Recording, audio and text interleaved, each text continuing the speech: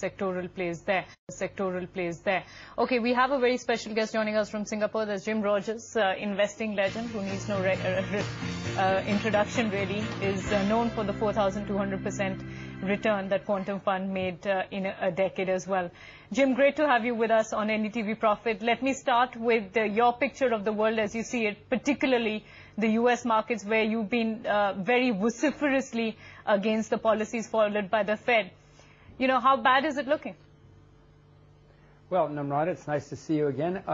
The U.S. is in serious trouble. The people in Washington do not have a clue what's going on. For 2 years this has been brewing, and for 2 years they've been making mistakes. So the U.S. is going to have its worst economic time probably since the 1930s. So it doesn't get any better in, you know, the second half of 2009 or 2010, Jim. That's the consensus on the street. It's going to get worse, but everybody believes that there will be a recovery in 2010. Namrata, if everybody believes it's going to be better in the second half of 2009, I promise you it's not going to be, and it probably is not going to be in 2010, especially if that's the consensus. All of these people who are in the consensus told us a year ago everything would be fine. They told us 6 months ago everything would be fine in the first part of 2009. The consensus has been totally dead wrong about this, Namrata, and they continue to be dead wrong. Jim, hi, good morning. Prashant also joining in. How would asset classes like equities perform in the meanwhile? Because, you know, markets like India have already taken large cuts, although they're relatively better off in terms of the economic environment panning out compared to something like a U.S. Equities, your call for 2009? Well, Prashant, I have sold all of my stocks everywhere in the world except some in China. I bought some more in China in October, November, but I'm not buying shares anywhere in the world. These are economic hard times, Prashant. People need to understand that. The very fact that people constantly say to me, aren't you buying? What should you buy? Lets me know that people do not quite yet understand what is happening in the world in 2009. Commodities, Jim, that's been a space that you've liked relatively even towards the end of 2008.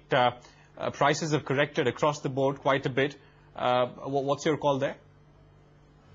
Well, Prashant, the only sector that I know where the fundamentals are improving are commodities. Many farmers in the world cannot get loans for fertilizers now, and the inventories of food are the lowest in 50 years.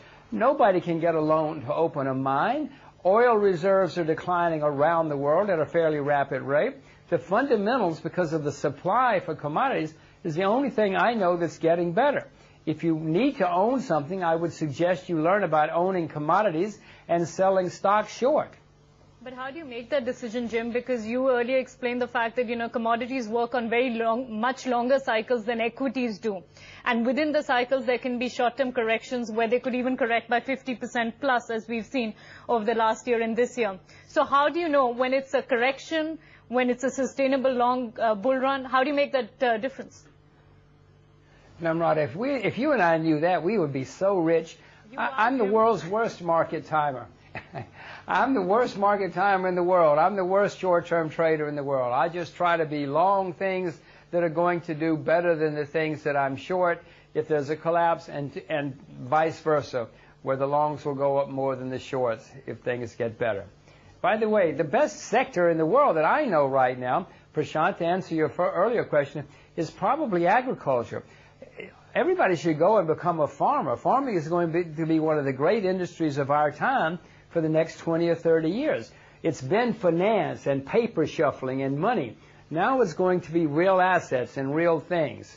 I know being a farmer in India is a nightmare because of your government, but in many countries, farming is going to be a fantastic industry in the future.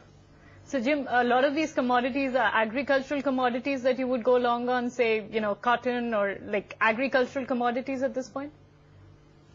Well, I think agricultural commodities are probably going to do better than others for the moment because many agricultural prices are still very, very low on a historic basis. I mean, sugar is still 80% below its all-time high, just to give you an idea. Cotton is 60% below its all-time high. You know, there are not many things that are 80% below where they were 35 years ago. Sugar is one of them. Jim, you said you're out of most equities except some in China.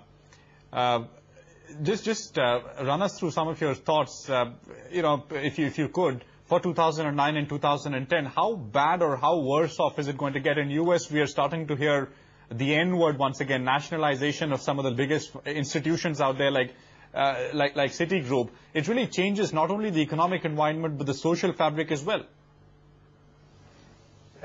Prashant, I expect to see social unrest, civil unrest in the United States a couple of years from now. Yes, it's changing the entire situation in the United States. The United States is the largest debtor nation in the history of the world. There is a dramatic sea change taking place.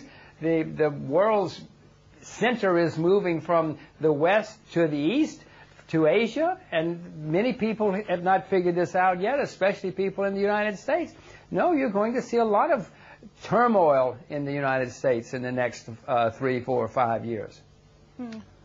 How does it play out for an investor? What's actionable right now, if something at all, or just sit on cash through all of it? Well, what kind of cash, Prashant? If you own Icelandic krona, you've been wiped out. You got to own the right kind of cash.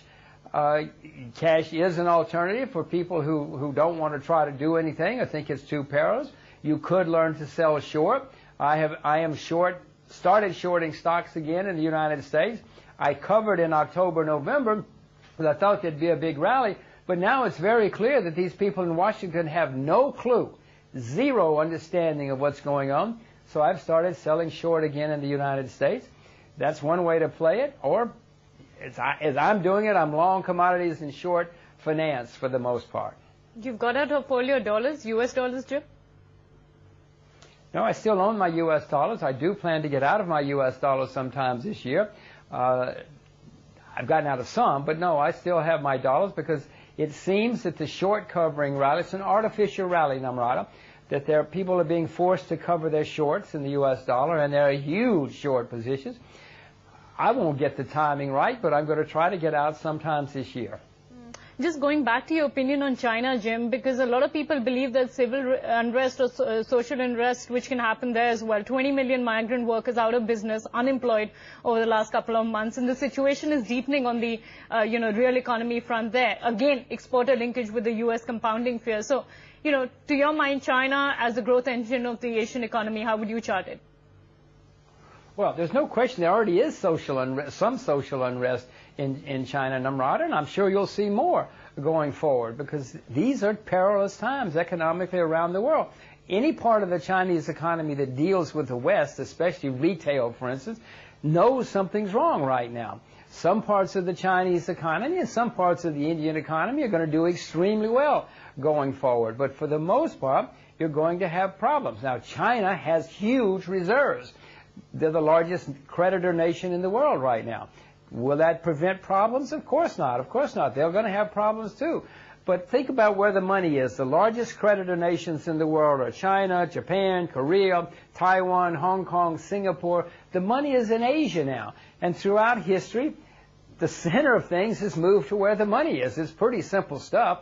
This is not ideological. This is just the way history has always worked. Jim, why don't you like a market like India at a time like this? Some would say, it's done well for itself by not opening too much to, the global markets early on.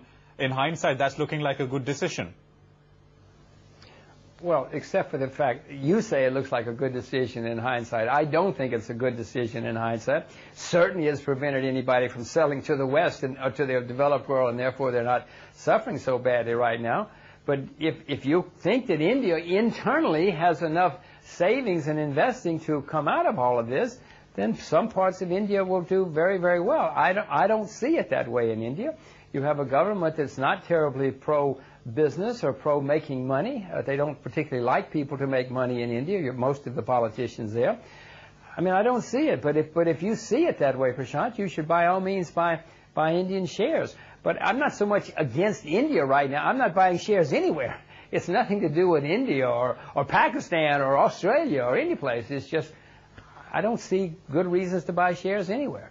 But Jim, do you feel, we've got elections impending in May. Do you feel there could be big bang reforms? Because the condition from the global economic environment is so bleak, maybe the next government wants to encourage more investors like yourself to come in and they make those concessions. Namrata, if they do it, I will come and kiss their feet. But I'm telling you, I've been hearing this from Indian politicians for many, many years. I'm old enough to have heard this before. And by the way, I've heard it from many politicians in many countries.